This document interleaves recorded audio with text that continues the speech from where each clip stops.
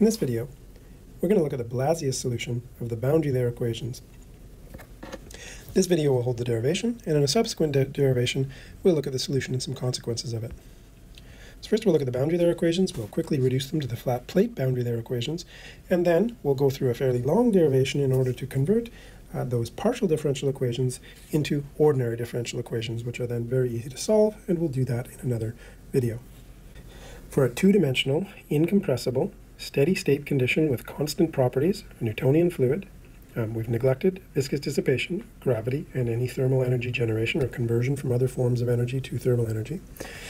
And we've applied these assumptions that the u velocity, or the velocity parallel to the surface, is much, much greater than the v velocity perpendicular to the surface, and that changes perpendicular to the surface are much greater than changes in the parallel to the surface.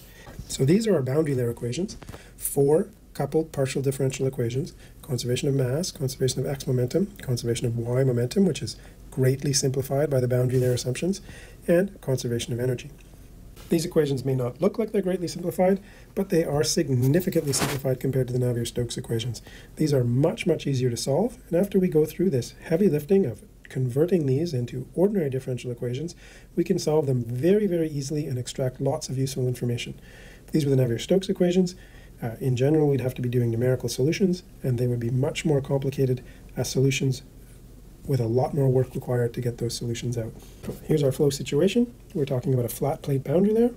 We have a constant free stream velocity and temperature impinging upon a solid plate, and we'll see the development of a momentum boundary there and a thermal boundary there as the flow adjusts to zero velocity, no slip condition on the surface, and the surface temperature being a constant different than T infinity. For the flat plate, our pressure gradient term that was appearing in our x momentum equation is zero. And of course it's zero because our streamlines far away from this are going to move perfectly straight across here. There's no acceleration or deceleration because of the shape of this body.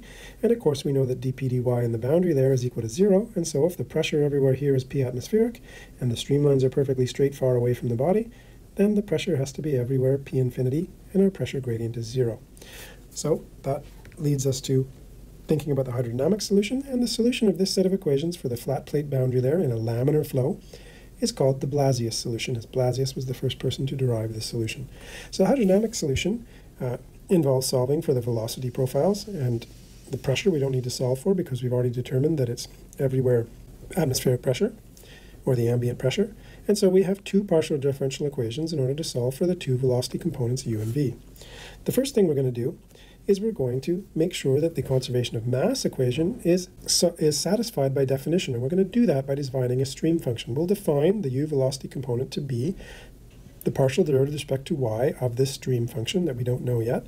And we'll define the v velocity component to be minus the partial derivative with respect to x of this stream function. Notice if we substitute these into our conservation of mass equation, it's satisfied by definition. So once we start working with this stream function, this equation is no longer necessary to solve because the conservation is guaranteed by definition in using that stream function. So let's think about that stream function. If we look at the definition of the stream function from our u equation, the stream function psi is then going to be equal to the integral of u dy.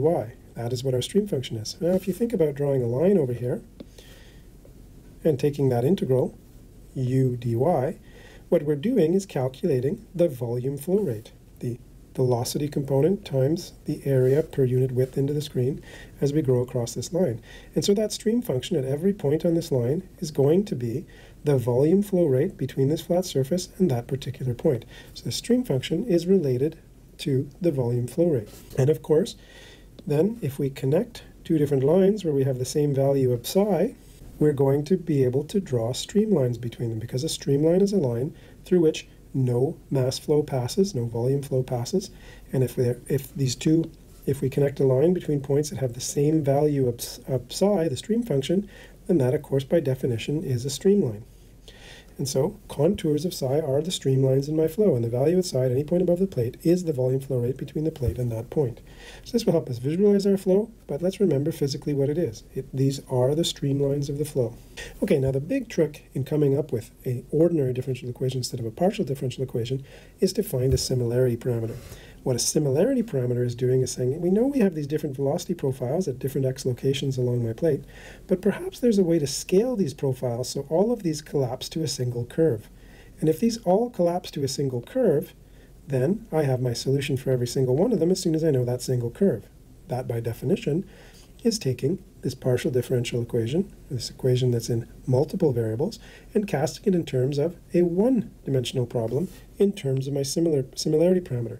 So as long as the physical solution respects that there is a scaling parameter that scales these onto a single curve, this will be a successful approach. And it turns out for this flow, Blasius found that a similarity parameter of this form, eta, being a scaling of my y-coordinate with this group here, is such a similarity parameter.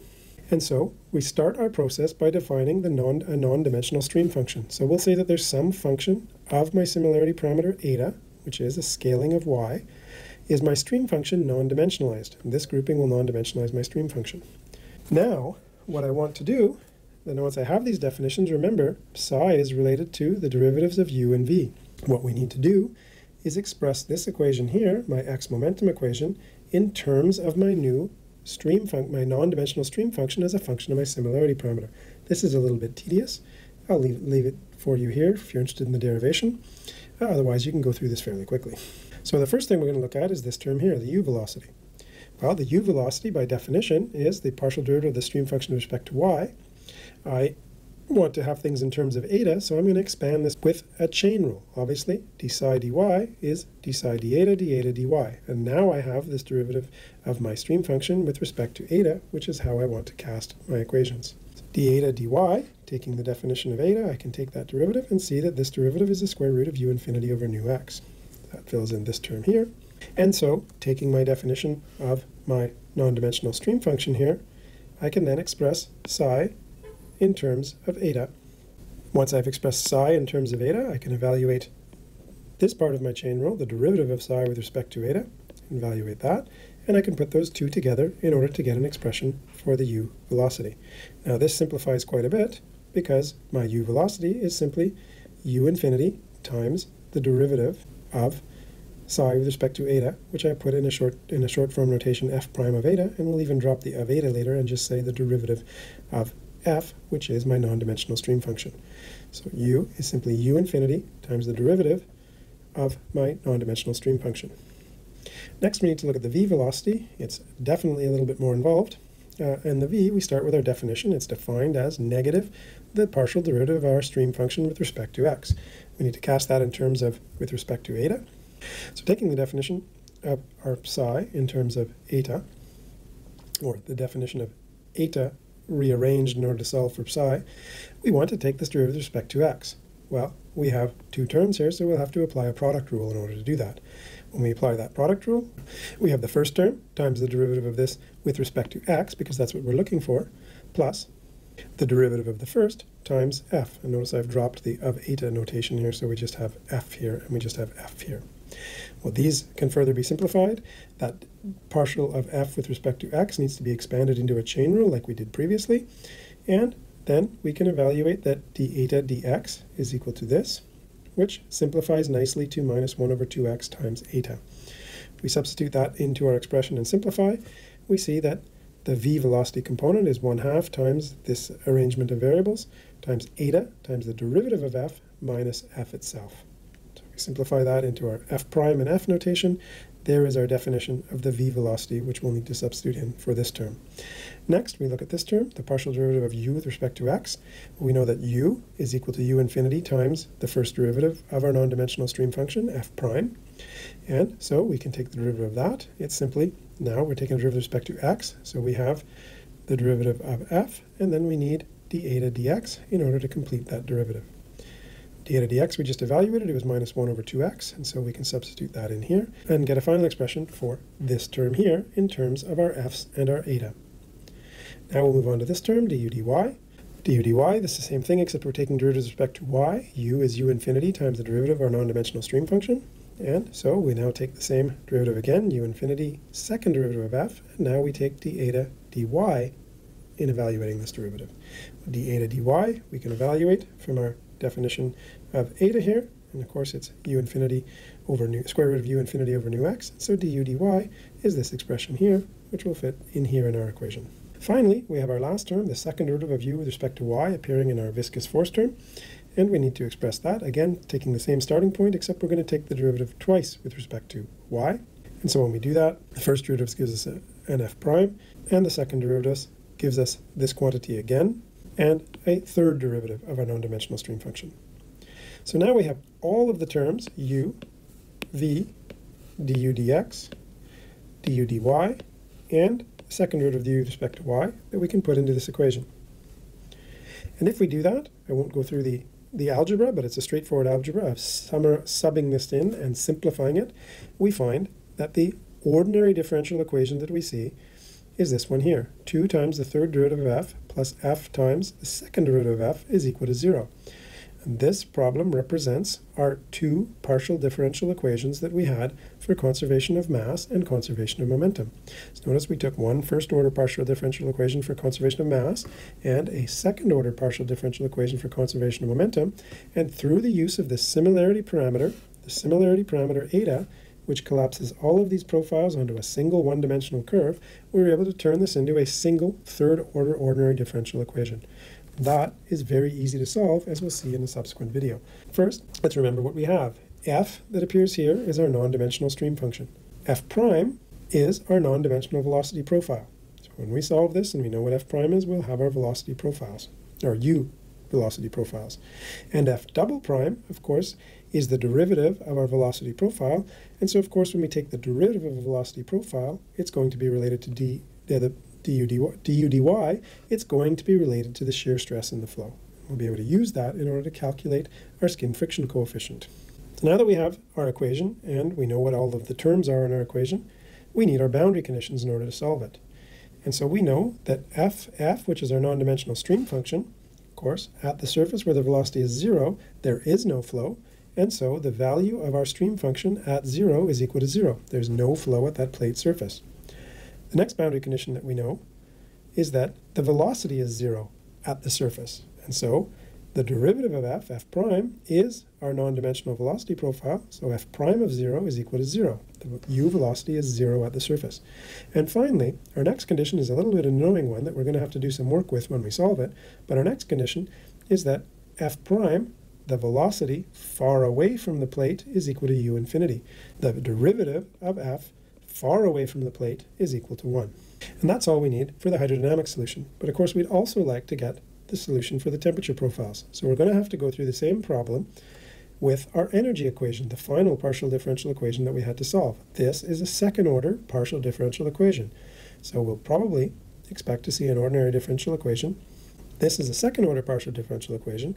And let's go through the same process in order to get an ordinary differential equation representing the energy equation.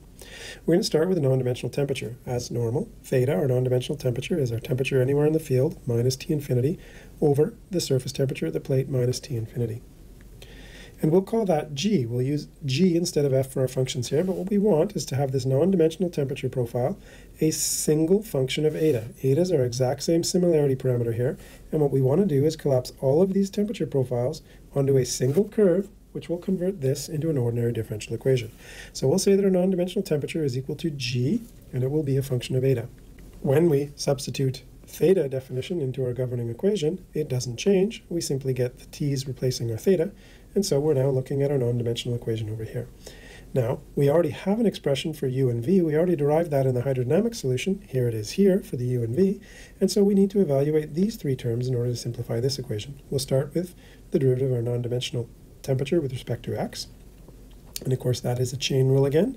G is our non-dimensional temperature, so the derivative of g with respect to x is dg d eta dx. And we've already evaluated d eta dx, and so we can see that d theta dx is the derivative of g, our non-dimensional temperature, times 1 over minus 2x. Next, we need this term, the derivative of the non-dimensional temperature with respect to y. Same process. We can expand this into a chain rule, dg d eta dy. We've already evaluated d eta dy, it's this quantity right here, and therefore d theta dy is g prime times this quantity here. Finally, we need the second derivative of theta with respect to y squared. That's simply taking this derivative twice, and so the square root sign goes away, and we get d2 theta dy squared is equal to g double prime times u infinity over nu x. Now we have all of these expressions here in terms of our f and g functions that we want to solve for, that we need to substitute into our governing equation. And again, I'll omit the algebra, but what we'll find when we do that is that we'll get this expression here, that g prime prime plus Prandtl number over 2 times f, and f came from the flow solution. And of course, we expect f from the flow solution to appear in here because we have the u and v velocity in the advective term of our energy equation, times the derivative of g being equal to 0. Now again, we need boundary conditions. We need 2 boundary conditions because this is a second order equation. And the first one, of course, is that our non-dimensional temperature at the surface is equal to 0.